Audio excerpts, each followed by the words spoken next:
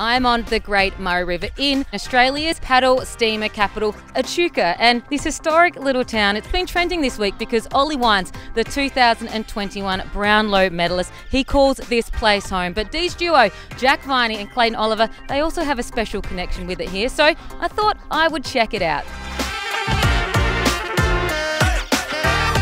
I'm with Joel from the Port of Echuca Discovery Centre, and Joel, there is a lot going on behind us. Can you explain what's happening?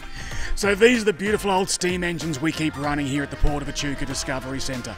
These engines used to run absolutely everything. Most importantly of all, the paddle steamers. They're pulling up to the old wharf, which is where we're going to go next. Let's go check it out.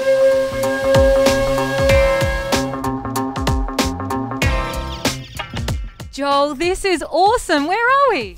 So we're under the old wharf now, and this is where all the paddle steamers would be arriving, delivering all the goods from all across Australia. And how old is it? This structure, as well as the boats, are over 150 years old. That is even longer than the D's drought. Now, speaking of AFL, expansion team, should we maybe bring an expansion team here? Yeah, absolutely. Call them the Echuca paddle steamers.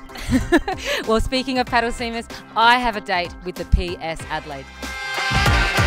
No visit to Echuca is complete without a ride on one of these magnificent paddle steamers, and it makes sense because look how beautiful this is.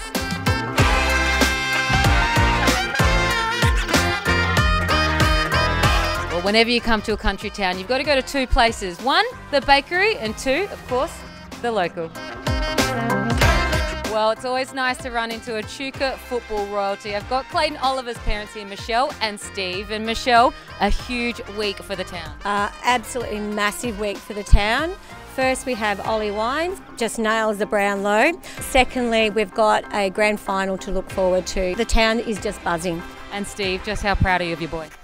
Extremely proud, yeah. This has been a long time coming, I suppose. Clayton's finally got himself to play in a grand final. You've got Clayton's grandparents here. Les, did you play footy yourself? No, I was never that silly.